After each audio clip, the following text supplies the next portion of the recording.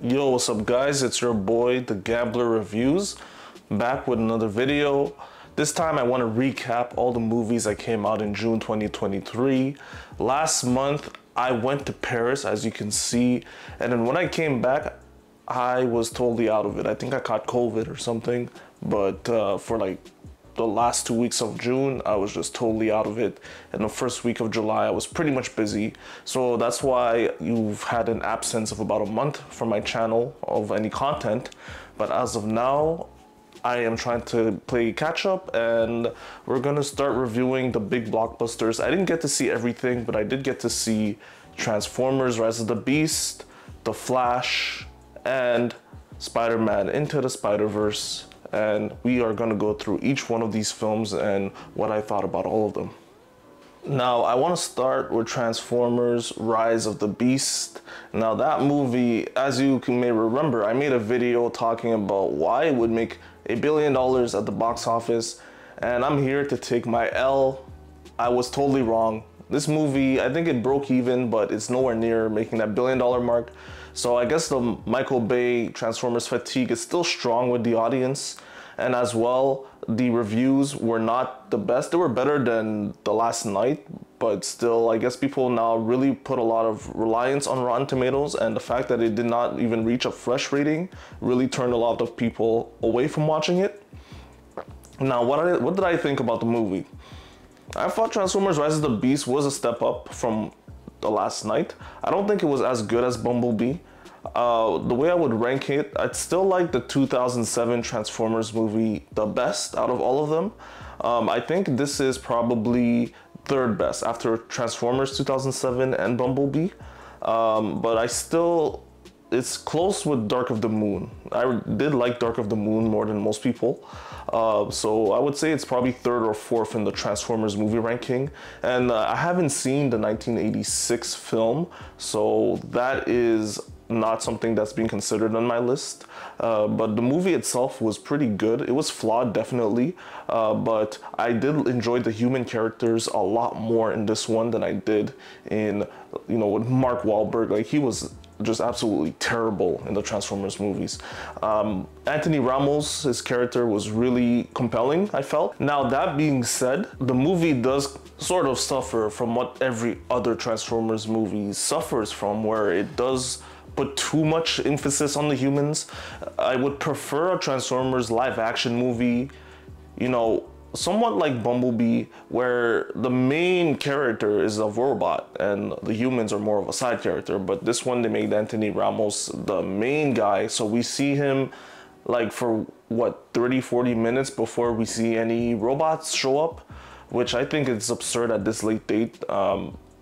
Like, people want Transformers in a Transformers movie. But that being said, Anthony Ramos' character was a good character, so it wasn't as painful as like Mark Wahlberg or even Shia LaBeouf to a certain extent, with just annoying characters for 30 minutes before seeing any robots. Dominic Fishback is in this. She's fine. I mean, her character was underdeveloped. Her character was just kind of there as a friend, female character.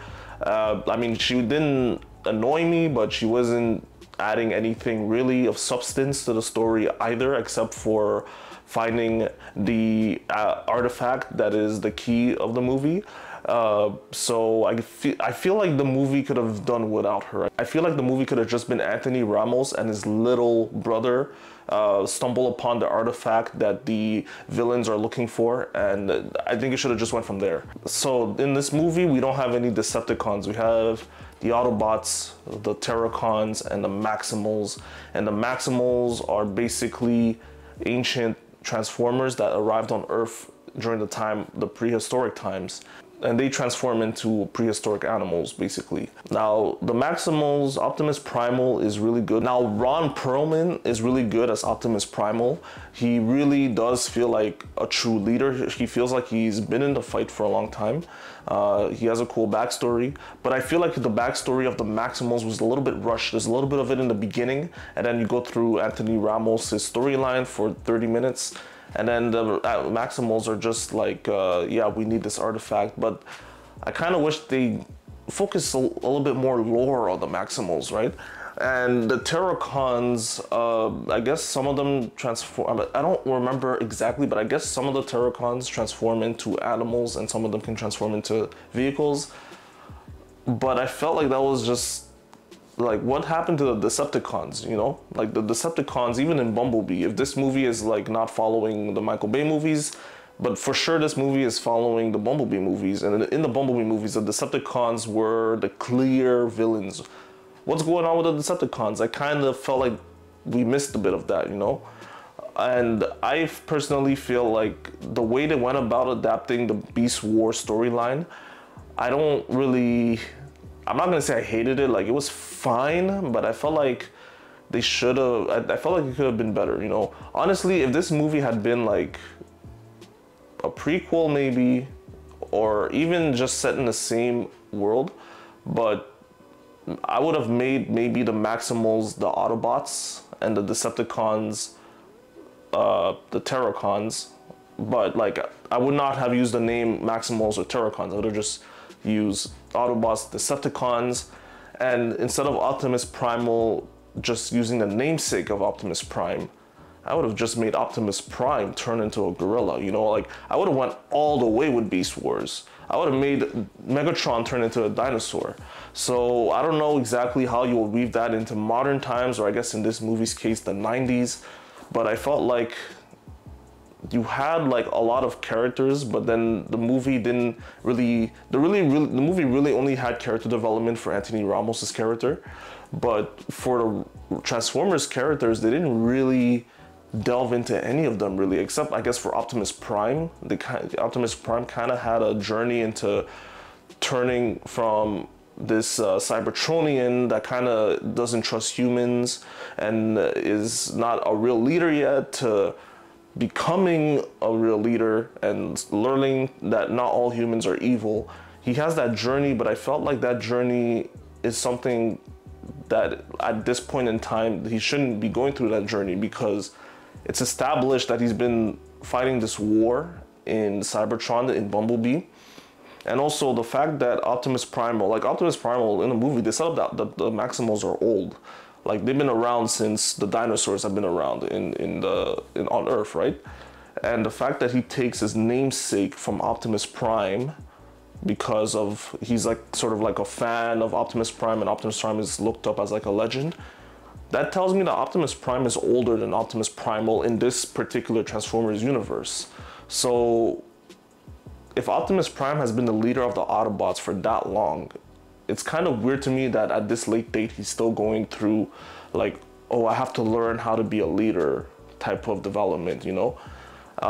So I feel like if I was in charge of this movie, I don't know if I would set it in the 90s even, to be honest with you. I think I would, if Optimus Prime is really as old as they make it in this universe, I think I would probably do something about, like, just say that since this movie is already like a reboot of the Michael Bay movies, and in Bumblebee they don't really explain much. I mean, it would be kind of retconning Bumblebee, I guess, to make it set in the prehistoric times. But I don't know, I just felt like it didn't take as much advantage of the Beast Wars plot that it could have, in my opinion. Now, in terms of the production quality of this movie, usually Transformers movies have good production quality, but I did realize that in the recent ones, Bumblebee not included, but The Last Knight and Age of Extinction, like the effects were awful. Like that transformation that wasn't a real transformation with the nanotech in Age of Extinction was just awful. Like, we're not going to these Transformers movies to see nanotech. We're going to these Transformers movies to see cars turn into robots and jets turn into robots and them brawling each other in the middle of the city streets, right? And yeah, I just felt like the last couple of Transformers movies have gone super lazy.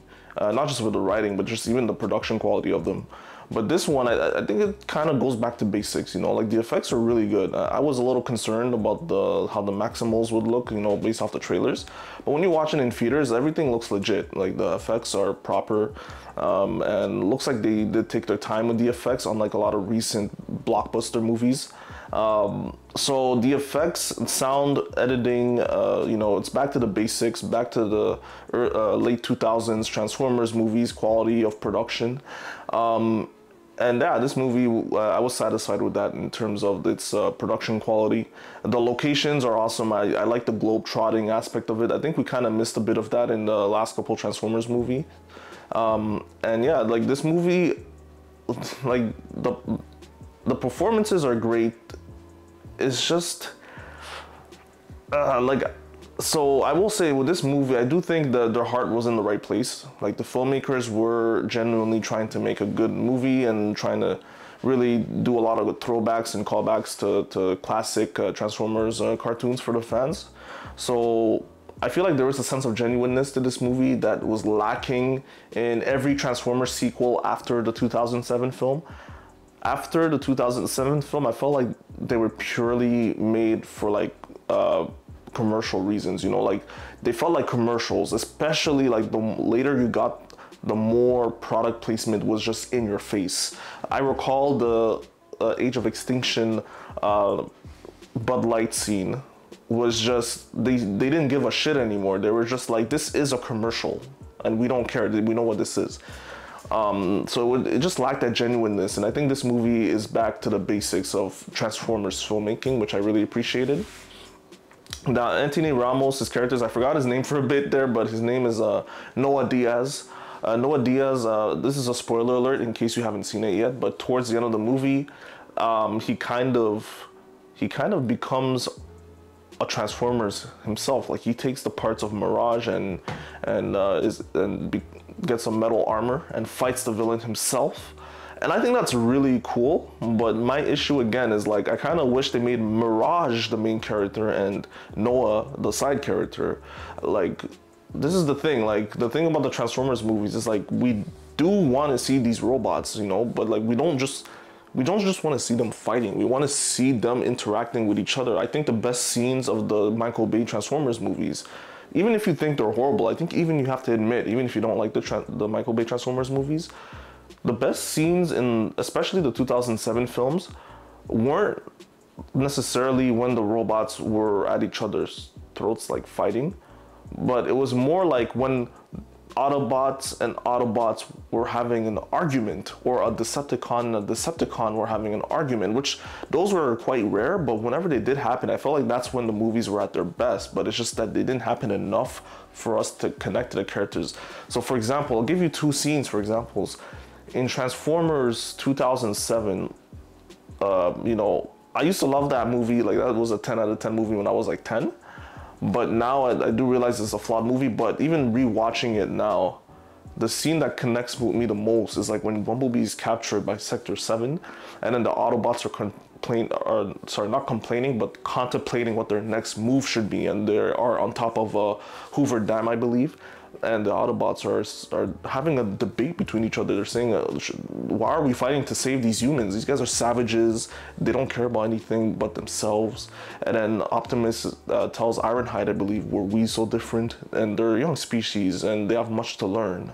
And we can't let them fall into descent like we did. And it's like that ideological battle between, and they weren't, you know, at each other's throats. They're all Autobots talking to each other, but they're having an ideological discussion. That is what Transformers needs more of. And that's why I believe the next Transformers film, I mean, I'd be happy to see Anthony Ramos' character Noah again, but I don't think he should be the main character. I think the main character should be an Autobot or even a Decepticon. Like, just make the main character a robot.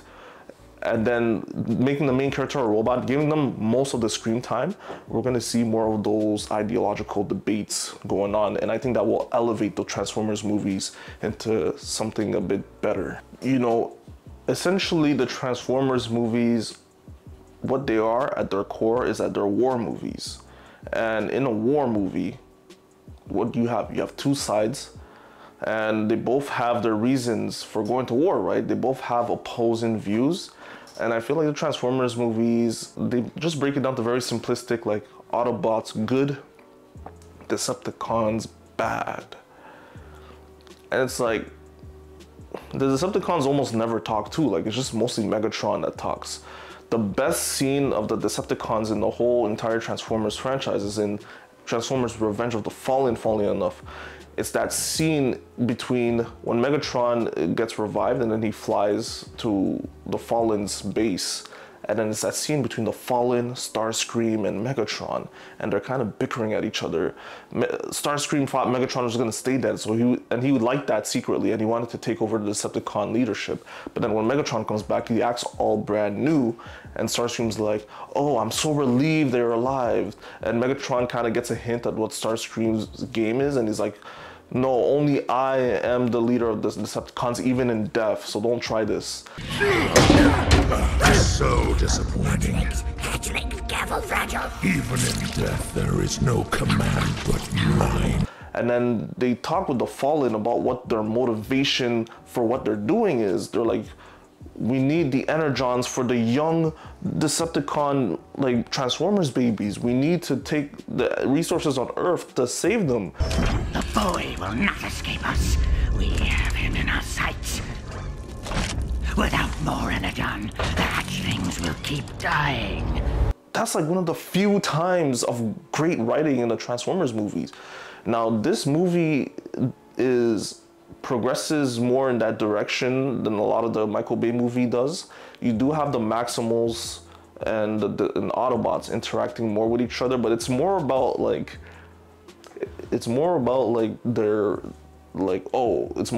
how to be a leader and how to win the war in their interactions than it is about what their goal is. Guys, overall, this movie, I think, was a step in the right direction for the Transformers franchise, but it's still a very flawed movie. But overall, I enjoyed myself for the most part. I like the promise of Anthony Ramos' character Noah for the future sequels. I like the setup that they have at the end for his character, and I'm not gonna say what it is in case you haven't seen it, but yeah, this movie was pretty decent. I'll give it a 7 out of 10.